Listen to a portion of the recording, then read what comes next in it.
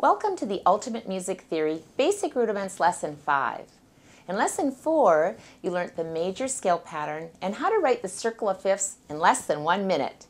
In Lesson 5, I'm going to show you how to use the major scale pattern and the circle of fifths to identify intervals.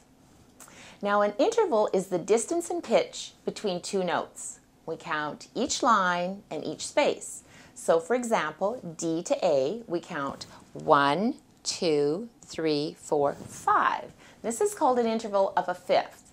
And there's two types of intervals, harmonic intervals and melodic intervals. A harmonic interval is written one note above the other, both played at the same time, together.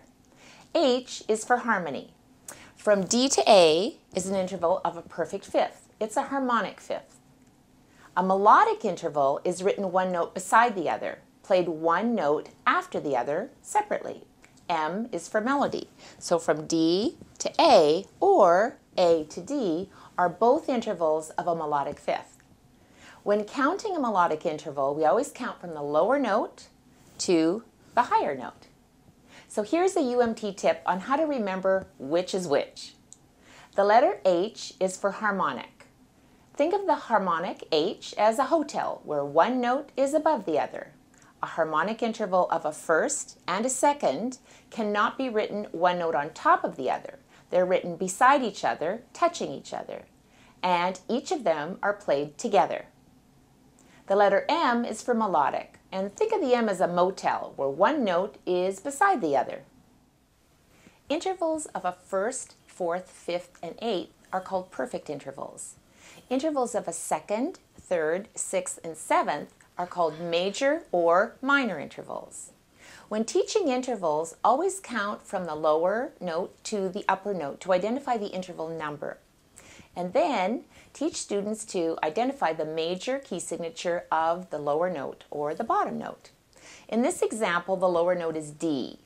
Now use the circle of fifths to confirm the key signature for D major is two sharps, F sharp and C sharp. In this example, we're using harmonic intervals.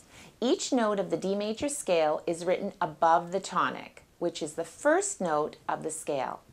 These intervals are a perfect first, major second, major third, perfect fourth, perfect fifth, major sixth, major seventh, and a perfect eighth. To change a major interval into a minor interval, we lower the upper or top note one semitone or half steps. The only intervals that can become minor are a second, third, sixth, and seventh. Now here's a UMT tip when identifying intervals. It's called the karate chop. Karate chop the intervals. Now place your hands like this. And this is on the keyboard or even an imaginary keyboard. And we'll start with our left hand on D. That's our key note. It's also called the tonic, and we can't move the left hand. In order to change a major second to a minor second, we lower the E to E flat, making the interval one semitone or half step smaller. Karate chop the next one with me. D to F sharp. When changing the major third to a minor third, we lower the F sharp to F natural, one half step smaller. Karate chop the next one, D to B. To change the major sixth to a minor sixth, we lower the B to B flat. Remember to only move your right hand as we karate chop the intervals. And finally, when changing the major seventh to a minor seventh, D to C sharp, we lower the C sharp to C natural. So when identifying intervals, use the circle of fifths to find the major key signature of the lower note. Identify the perfect intervals of a first or unison, fourth, fifth, and eighth. Then karate chop the intervals of a second, third, sixth, and seventh when changing from a major interval into a minor interval. And this will help you see the distance between the keys as a major interval becomes one half step or semitone smaller and changes into a minor interval. So in our fifth Ultimate Music Theory Basic Rudiments lesson, you learned how to use the circle of fifths to identify the major key signature of a lower note of an interval, and how to change a major interval of a second, third, sixth, and seventh into a minor interval by lowering the top note 1/2 step. We also learned that perfect intervals are a first, fourth, fifth, and eighth. Remember the UMT tip for intervals: H for harmonic, together, written one note above the other, and M for melodic, separate, written one note beside the other.